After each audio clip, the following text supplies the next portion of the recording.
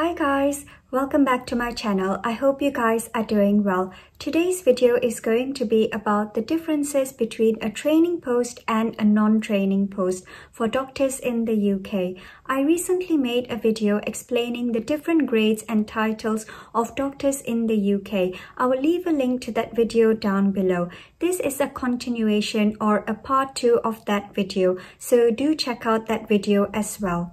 In the UK, there are mainly two types of post for doctors, a training post and a non-training post. A training post means that the doctor is in a training program that will lead to a CCT and they will eventually become a consultant.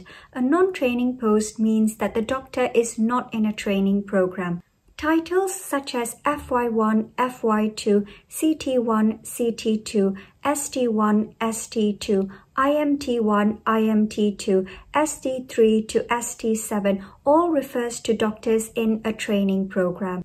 If the post has titles like Trust Grade, Clinical Fellow, Locum Appointment for Service, Resident Medical Officer, Associate Specialist, Staff Grade, it all refers to a non-training post. A non-training doctor and a training doctor can be the same grade.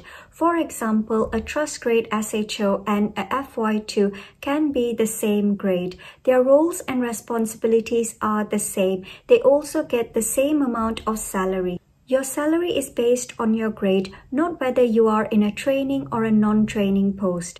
The main difference between a training post and a non-training post is that a training post will lead you towards a CCT and you will become a consultant once you have completed the training program. A non-training post, on the other hand, will not necessarily lead you towards achieving this. A training post is much more intense and a lot more is expected from you. You are expected to be more enthusiastic, do more procedures and be more involved in things like clinical audits and quality improvement projects. A trust grade or a non-training doctor can be just as involved and motivated, but it is not normally expected.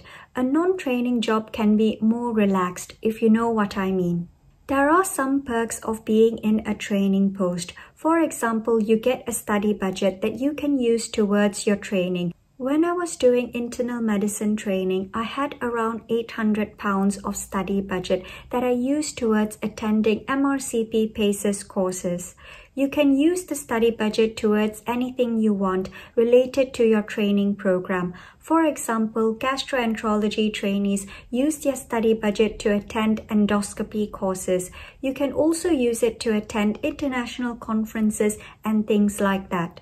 In acute medicine, we have to do a special interest or a special skill. So some of my colleagues have used their study budget to pay for their diploma or master's.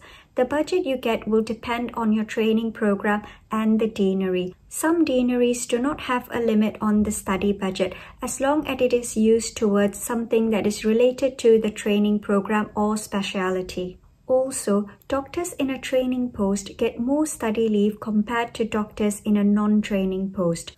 Normally, you use the study leave to attend regional training days, courses or seminars related to your speciality. These courses are normally organized by the deanery and some of them are compulsory as part of your training program. There are also benefits of working in a non-training post. It can be more flexible than working in a training post. You can have more say on when you want to take your annual leave. You can also avoid doing night shifts or on calls if you don't want to.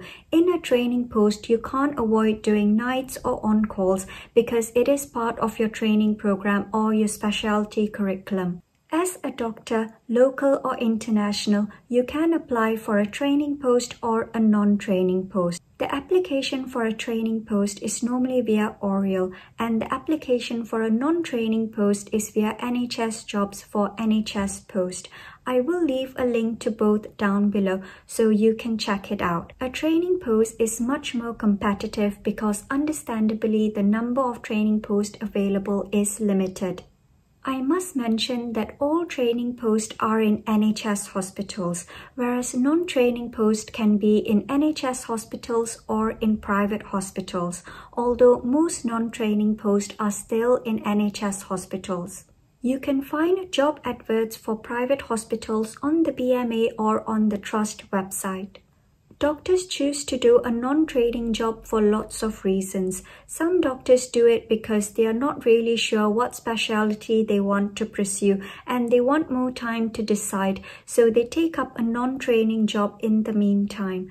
Some do it because they want a break from their training to focus on other life commitments.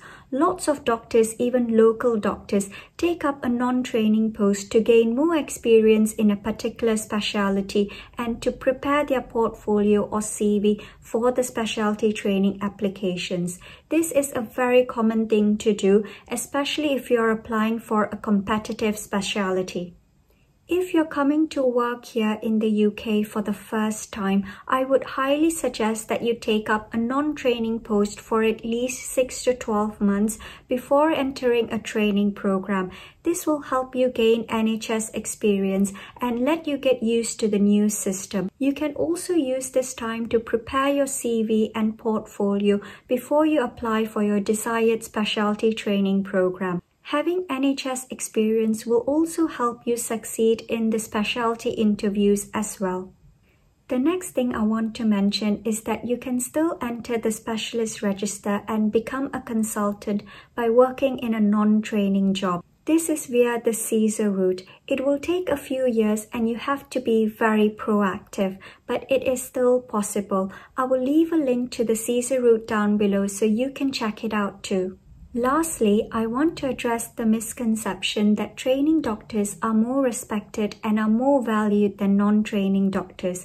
This is absolutely false. Both posts are equally respected and are given the same amount of credit. You gain acknowledgement and respect by your clinical performance, not by your title or post. I know so many doctors who are working in a non-training post and are performing well in their department. So don't ever feel inferior or less of a doctor if you're doing a non-training job. That is all for my video today. I hope you found this useful. If you like this video, please give it a thumbs up. Subscribe to my channel for more videos and I'll see you in my next one. Bye!